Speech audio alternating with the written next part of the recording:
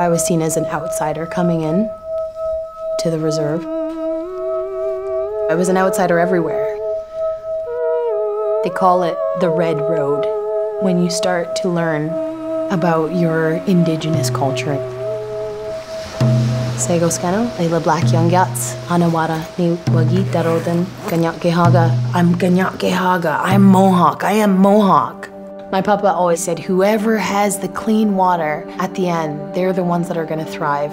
Make sure that you figure out a way to get clean water.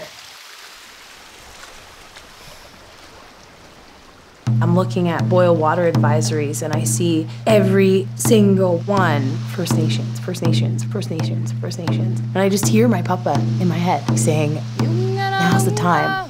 Our people need clean water. My hope for this journey is to understand why this is happening, as well as to discover who I am as an Indigenous woman, finding that voice within myself.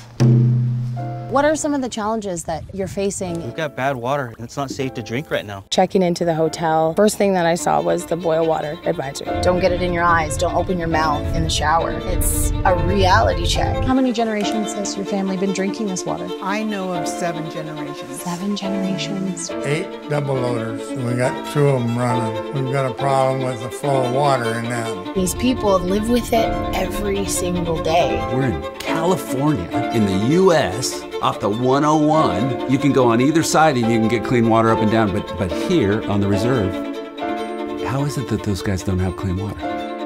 Help's not coming. Never has. What's your position here? I'm the acting water supervisor. Who does all the testing? I do. How many people do you have working here? Currently 2. We just got a new guy yesterday. This is where they dispose of the uranium? A lot of the Navajos that lived along it are now dead from cancer. That's why you don't hear about it. They don't want to tell us. You have to find out on your own. Water is not just a resource. We are not respecting it. We are not taking care of it.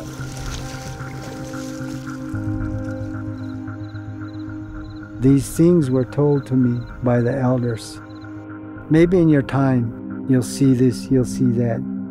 So I've been watching the earth and the vegetation and the birds, the insects.